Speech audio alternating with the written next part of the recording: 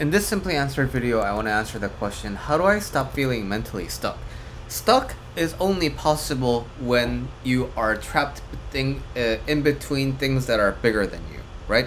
So physically, like you're stuck between two doors and they're locked, you cannot open them, right? You are powerless compared to the big steel doors.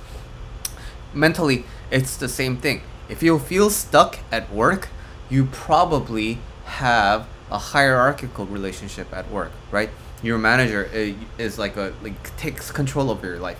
Your coworkers have a lot of say in how you're gonna feel. When they cooperate, it's gonna be good, but when they don't, it's gonna be horrible, right? So when you're feeling like you have no control over like these forces that are much bigger than you, that's when you feel stuck. But the thing is, you can't really control anything outside of yourself, right? So does that mean you're gonna have to feel stuck all the time? No. That what needs to happen in order to not feel stuck is realize that you have the internal power to make yourself bigger than all those things, right?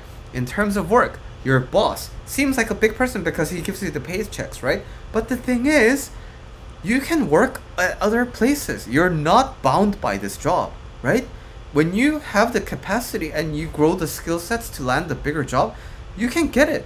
So when you have that capacity, your boss means nothing to you, right? So whenever you're feeling stuck, you have to really look out for, where am I feeling small at, and what things am I looking at as if they're really bigger than me? Because nothing has a fixed size. Make yourself big and bigger and the biggest.